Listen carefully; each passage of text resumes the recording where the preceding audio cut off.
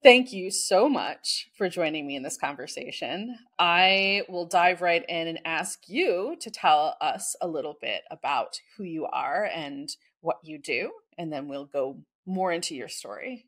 I've spent about 20 years almost now in life sciences consulting. So sort of working with big pharma, mainly on the intersect of business and IT, working in R&D. So sort of drug development and things like that through to commercial and other parts of the business as well. But really just trying to kind of understand and how can you practically apply some of the new and emerging tech to address the business challenges that life sciences organizations face. So that's kind of what I do for a living.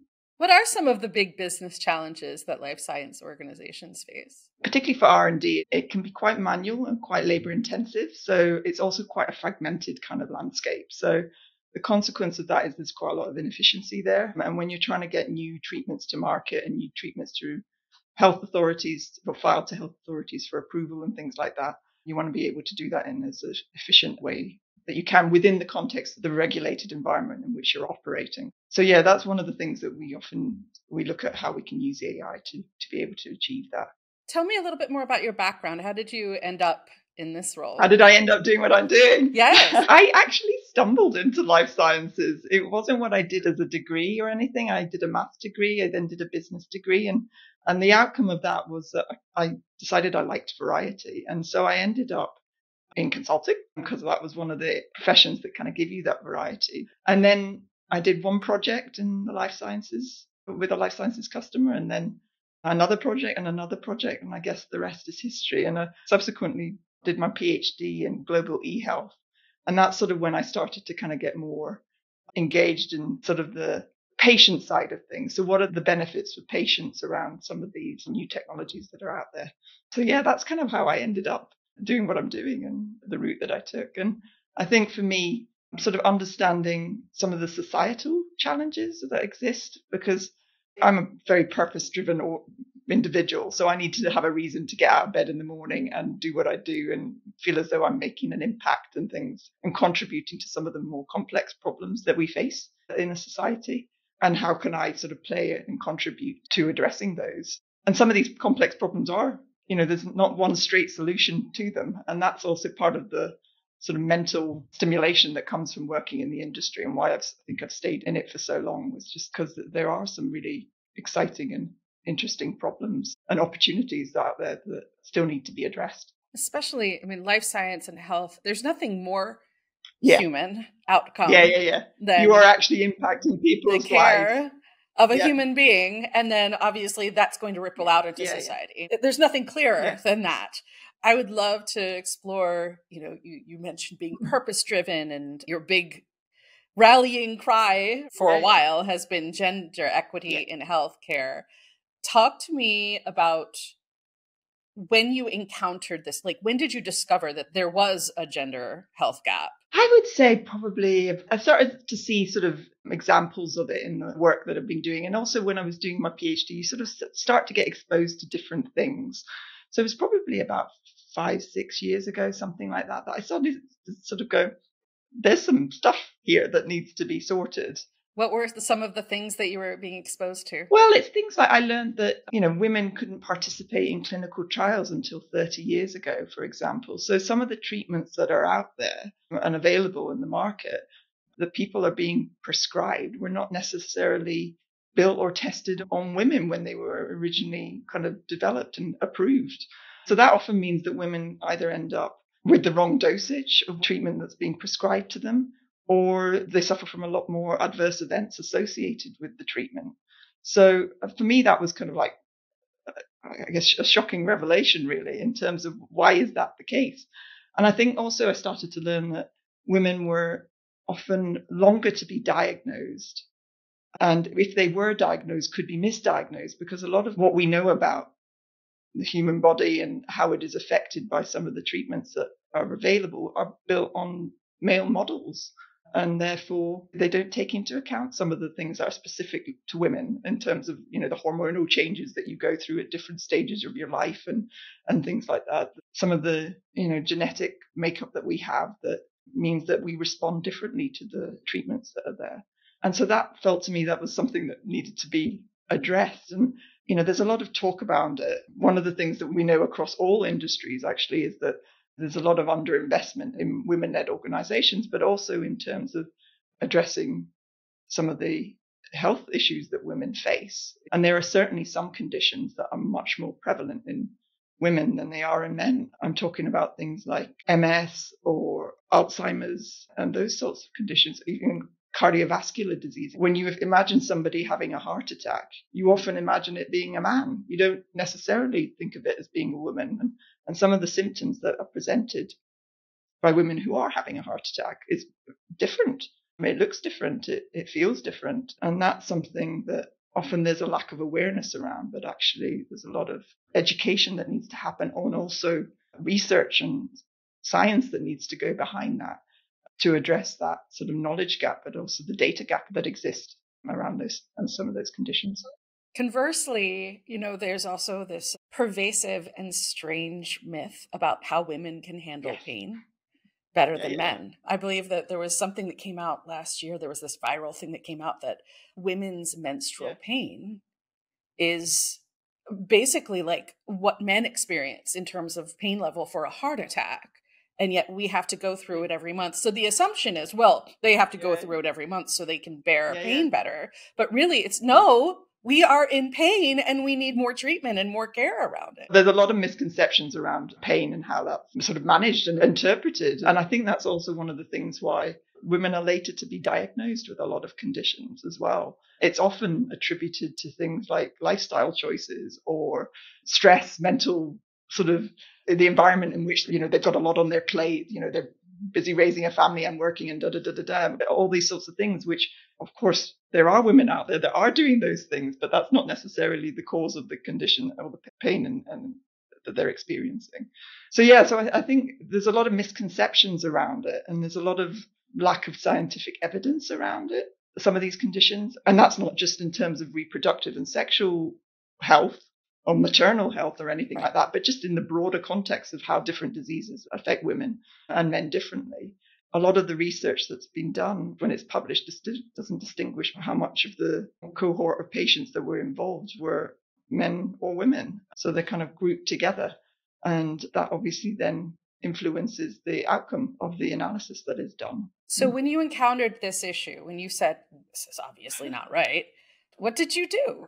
I think there's a famous quote, I think it was Malcolm X that said it actually, that if not now, when, if not you, then who kind of thing. And I think having been grown up professionally in the industry, and then you get to a level of seniority, etc., where you kind of think, okay, and you see that, I see this with other women as well who are sort of focused on these sorts of topics. It's like, if others aren't going to take this seriously and do something about it, then who's going to do it? Well, we're going to go and raise awareness about it and invest in it and hopefully make a positive impact in addressing some of the gaps that we see.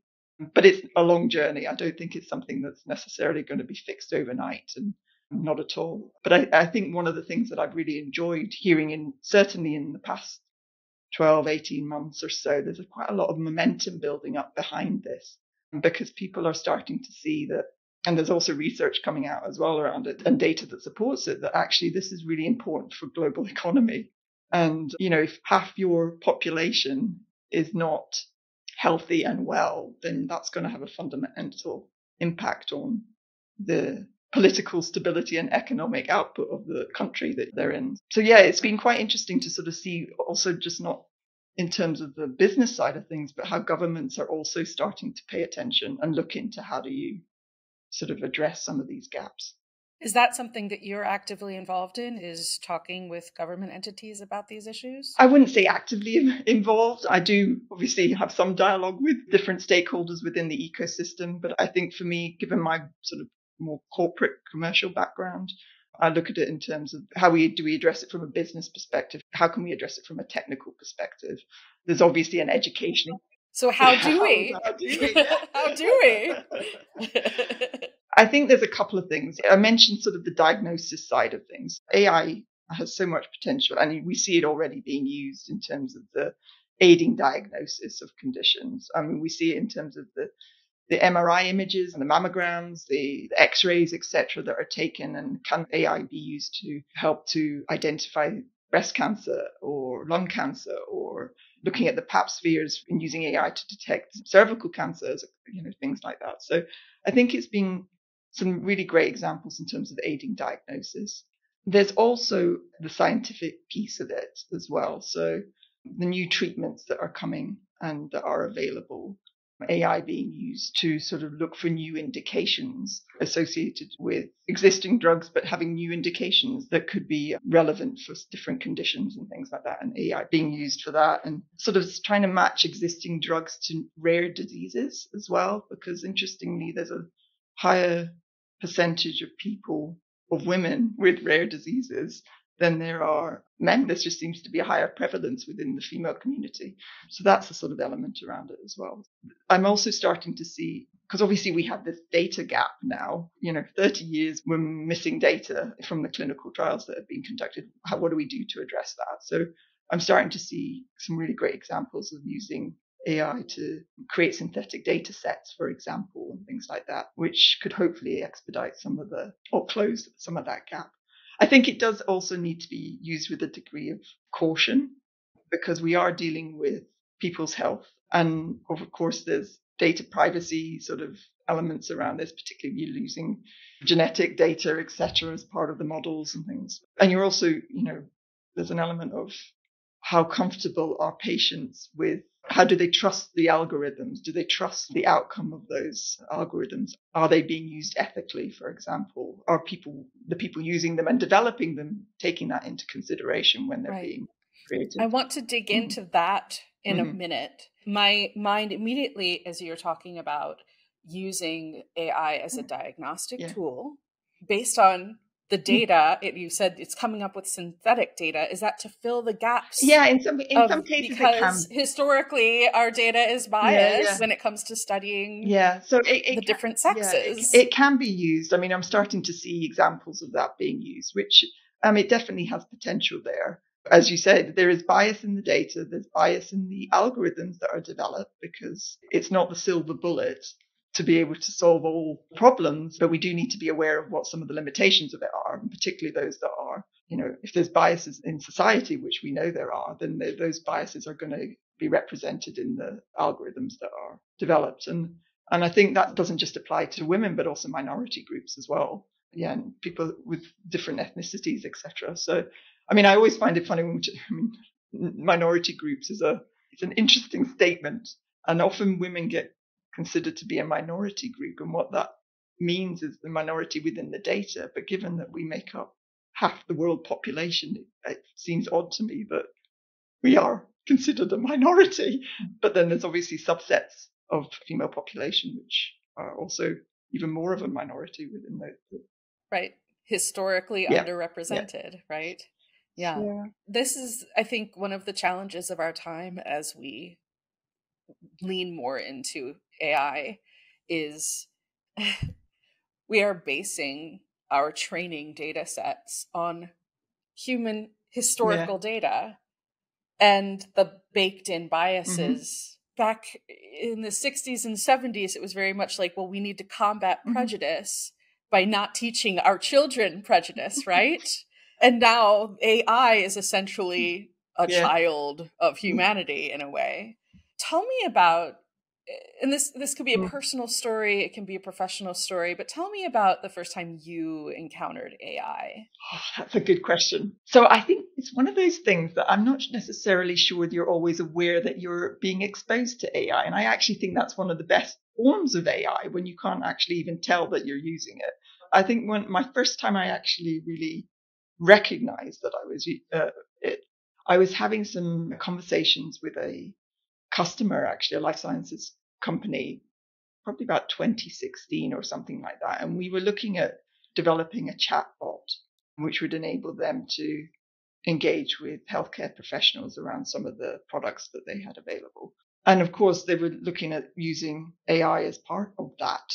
And around about the same time, I was doing my PhD, but I was looking at sort of how chronic and life-threatening conditions are represented online. So in terms of the patient narrative. And one of the things that I looked at was how this death manifests itself online.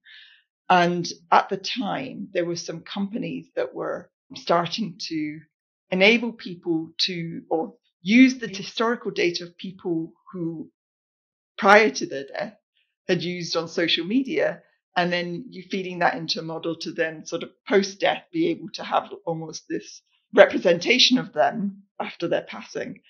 And we were looking at it in, one of the topics around that is the ethics of that. How does that affect, for example, the grieving process? There's a psychological element around, does that aid grief, or does it make life more difficult for people who then can't process their grief because you've got an algorithm chatting to them and sending them messages, etc., which is representative of a deceased relative?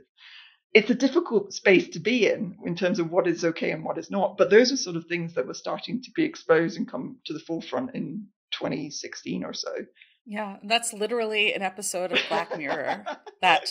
No, it really is.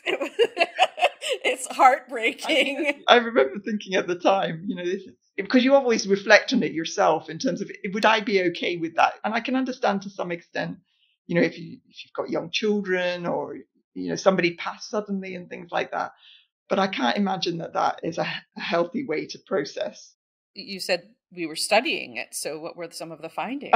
So those were just emerging at the time. One of the things that we were looking at was, it depends what people share. As they're going through their dying days, what do people sort of share about their experiences of dying and the treatment and the care that they get and the support that they get, actually, because there's a lot of emotional support that gets given to people in online communities. And although there's a lot of, there's always the risk of trolling, et cetera, but actually with some of those communities, you really don't see a lot of that. You get to see some of the best of humanity, I think, as well as some of the worst of humanity in these sorts of settings. But it was interesting at the time because we'd done some research around the ethics of mining that sort of health data online. And at the time, there was no real guidance around it given for researchers or computer scientists and things. I remember having a dialogue with a computer scientist and said, we don't really care about ethics. And that was the sort of statement that was made. And now this was almost 10 years ago now. Now, obviously, things have changed since then. There's a lot of ethical discussions going on around what you should and shouldn't do with people's data, particularly in this context as well. And I think it shouldn't be dismissed. And I know there's a lot of people that are campaigning to make sure that with all the benefit and all the potential that AI has, all the great things it can do for society, we don't want it to do harm as well. So that's something that I know there's a lot of people putting quite a bit of attention to. Now, at Base Life Sciences, and tell me whether or not you're allowed to talk about your work there. But from what I understand, you help develop technology for clients. Yeah, I mean, right? So what we do is we're, like I said, a business and technology consulting company. And what we do is support our customers to be able to kind of create efficiencies in their process and adopt new technologies to enable them to get more treatments to market. We develop sort of AI solutions that are sort of enabled through some of the other technology platforms that exist. There's a lot of potential there. I mentioned the fact that there's a lot of manual effort involved because you've got all these sort of disparate data sources, lots of different types of data, things like that, doing the tech side of things and the AI solutions that are around it. But also, how do you enable that, or how does that address the business challenge that organizations are facing? So that's where we kind of support. And that can be around content creation, new dossiers that are going to be submitted to regulators for approval. It can be about review of those dossiers. I mentioned about the structured and unstructured data. How do you use it to create efficiencies there as well? Yeah, so that's what we do. What's the attitude around AI that you're seeing amongst the companies? There's a lot of excitement around it. There's a lot of hype around it. There's a lot of companies that are doing a lot of proof of concepts around it. But one of the struggles that they face, particularly in life sciences, because there's a heavily regulated industry, is around how do you get it into production? How do you make it scalable? And so that sort of transfer into the production environment where it can be used is where we see organizations struggling the most. There's a lot of the sort of pet projects, the little individual projects and use cases that are developed as part of these proof of concepts, but they're not necessarily taking into account, for example, the user experience of it. So how do you make sure that you're making it easy for a user to the point where they don't even know that they're using AI? Just like the way that we kind of use facial recognition to unlock our phones and stuff. I'm not sure people would instinctively go, oh, yes, that must be AI. That you're not even thinking about it. It's just part of the user experience that you have. So looking at it in terms of its usability and baking it into the business processes seamlessly so that users don't even know that they're using it. That's part of what we're trying to do.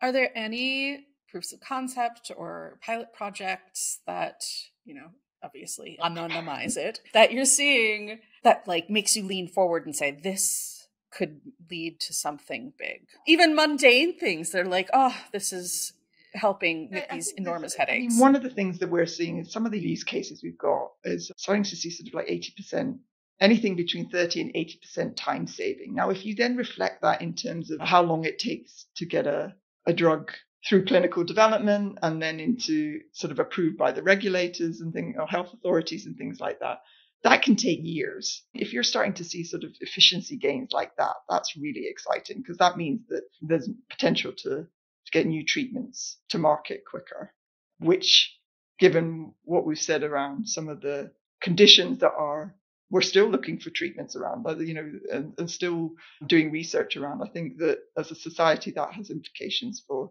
population segments that are affected by these diseases. So that's really exciting to see.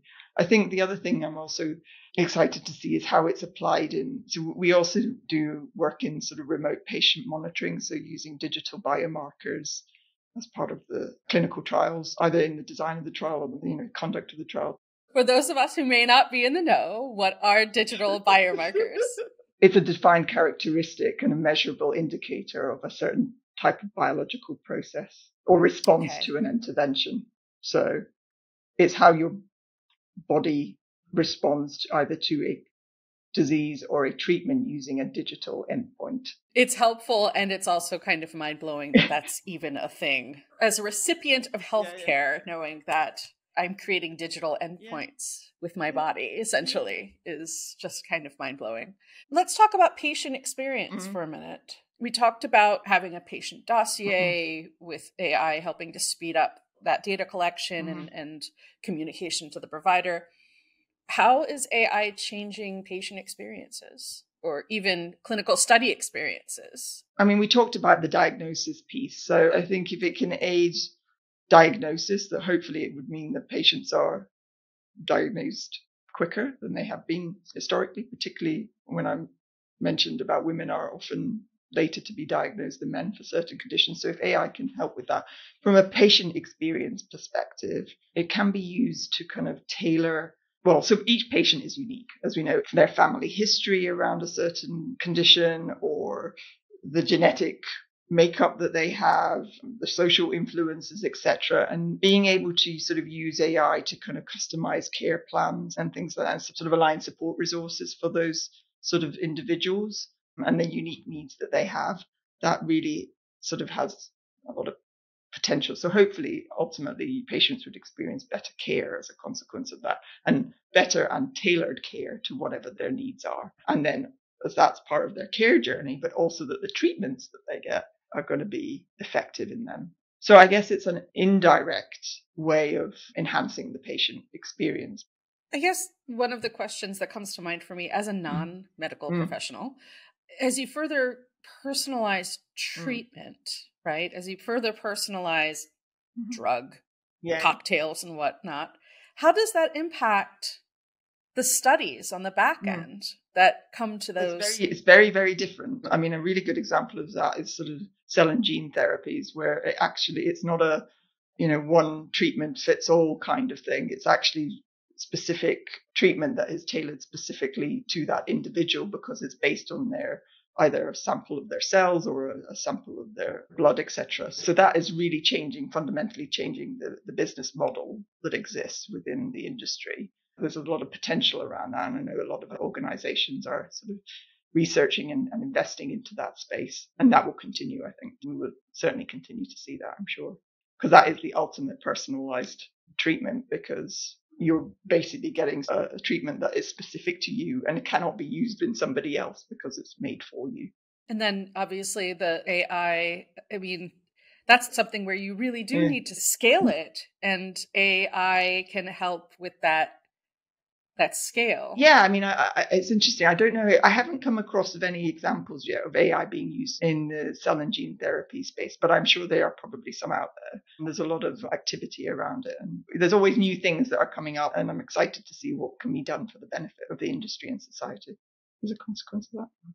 That was my next question, is like, talk to me more about what you're excited about. What are you seeing that you're like, this has the most potential? You talked about the speed to market and getting rid of the inefficiencies. What else are you seeing? I'm seeing a lot more investment in the space, which is great because I think that I'm seeing a lot more awareness around it. There's a lot more organizations and people educating themselves around what is the potential of it. I think it was considered a bit of a buzzword for a while, and also something that was included in people's performance objectives and things like that. We must do AI. And it's like, okay, AI for what purpose? We need to look at, okay, what is going to be either the business benefit or the sort of extended benefit associated with that.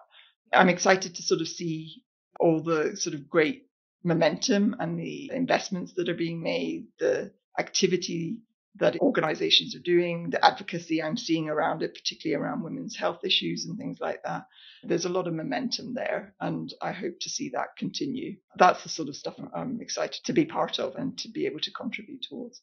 Is there anything that you're working on next that you're excited about in your specific work?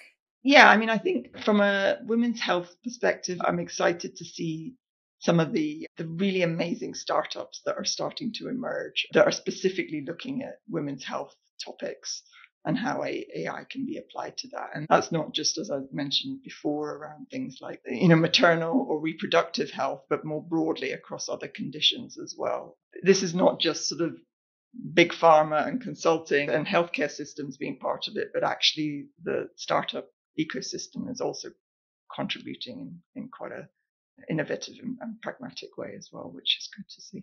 Particular startup that you were intrigued by lately? Oh, there's so many. I mean, I came across one recently that was really looking into sort of facial and mood recognition, how that can be used in the healthcare context that's around if you're going through certain treatments, whether it be oncology treatment, for example, where it's not a fun patient journey, that not at all. It can be quite depressing for folk as they're going through those things. So using that information to kind of inform the care that people receive, I think is quite exciting to see.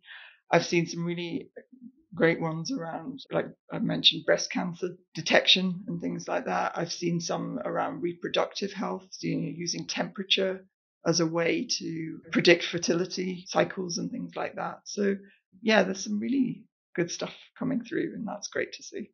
Anything else that we have not talked about that you wanted to discuss? I'm a very pragmatic kind of person. So I know that AI there's a lot of hype around it. There's a lot of buzzwords around it and things like that. I'm hoping we will get to a point where, that hype curve is sort of slowed down and we kind of get into more of the pragmatism around it. And I think that will only come when people are more educated around it, and educated around not just the technology side of things, but the implications of it, whether it be in the women's health space or around the ethics of using it and things like that. So I know we sort of covered some of those topics as well, but I think sort of education and awareness and preparing for the future and things like that. We will see looking at the talent for the future and what sort of talent do we as an organization and our customers need to be able to fulfill some of the potential. What roles will exist in the future that we don't know about now that we need to prepare for, and how do we make sure that we're educating, upskilling, cross-skilling, all that good stuff to be able to fulfill the potential that exists. Those are big conversations. And in other episodes, we're talking about upskilling and reskilling across all kinds of industries. What do you think will be happening in the life sciences space in terms of upskilling and reskilling and AI literacy? I know there's a lot of stuff going on around it. I think people are educating themselves, whether it's through external courses or organizations are also providing that training to their employees as well. So I imagine that's going to be an entire solution. That could be an entire line of business. It's just how do we equip this company with AI skills and So it's interesting space to be in. I'm curious to see how it is, and I'm excited to see how it is in 10 years' time. Because I remember, when things like cloud was first introduced decades ago, there was a lot of excitement around that, and now that is just sort of normal part of business. And I think we'll start to see AI becoming that in the future, which will be good. I mean, people used to talk a lot about robotics and things like that, remote robotic process automation and things like that. And those are things that are already part of what exists already. But that's sort of how the emerging tech sort of then gets embedded in the way that we operate, and people don't even think about it anymore or sort of see it as a different or unusual way of working. When I have these conversations with people, I'm just like, what a time to be alive, Speaking of women's health, we could be born in the 1950s or the 1940s and an entirely different existence than right now. And although we're staring down the barrel of a lot of big challenges, ethics and job loss, potential job loss, but also job gains, because there's going to be an entire industry. These conversations remind me, wow, what a time to be alive. And there's a lot of good stuff happening, and I think I'm curious to see how it is in 5-10 years time and the progress that has been made, and hopefully we can start closing the gap of 30 years of data gap that we have, and can sort of start to see some of the impacts on the women's health issues and things like that as a consequence of it. So. Well, thank you for spearheading this, or not necessarily spearheading, but definitely forging a path forward for the conversations and educating people about these issues. Yeah, we all have a role to play. And I think, having benefited from my professional growth journey and things like that, it's now time to actually take that and do something that's kind of meaningful. I think it's also important to point out that it's not just the job of people with female bodies. Correct. Point out the gap and do something about it. Yeah. And there's a lot of allyship. We just had International Women's Day. We just had International Women's Day, and there was a lot of chatter on LinkedIn about, wishing International Women's Day, Happy International Women's Day, means nothing unless you're actually doing something. Yeah, I would agree. I mean, I know there's people that argue, well, should we really have a day, and where's International Men's Day and etc. Yeah, I mean, at the end of the day, I would like us to get to a point on a personal level that we don't necessarily have to have these days, because it's actually just part of where we are as society. But I do like to use them as an opportunity to celebrate the progress that has been made and the bright future that exists, and the women in our lives and people in our lives that are contributing to that. So I see it more as an opportunity to recognize, reflect, and celebrate, which is always I think a healthy thing to do in general. So. Well, Jo, thank you so much. Thank you very much for inviting me and for the very nice discussions.